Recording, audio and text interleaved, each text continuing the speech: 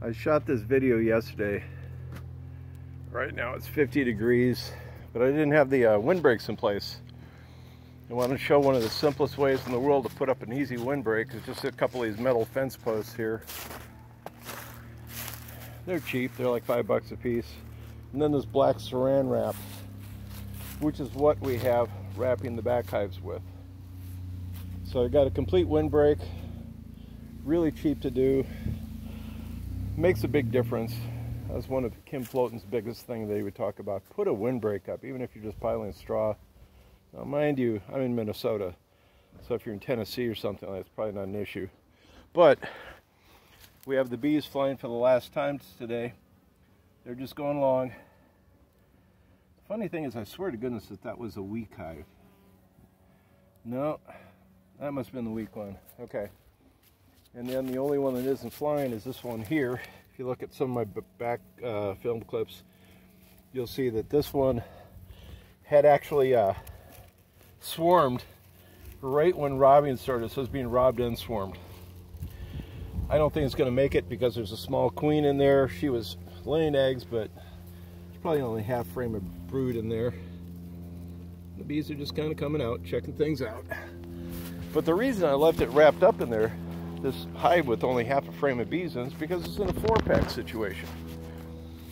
Yeah, look at these things. I just hit them with oxalic here one last time about 4 days ago. They're just being bees. Hello, hello, do you have any candy cane? How was Thanksgiving? You didn't bring me any turkey. Constantly complaining. And the one standalone hive. You're kind of coming and going. These two are fine. We'll see what happens though, because I swear to goodness that they gave me Italian genetics, so I specifically did not ask for that. And these girls here, they're coming along. I've got to come in here and adjust the entrance a little bit more. These ones here will fly out, but they're bundled in there.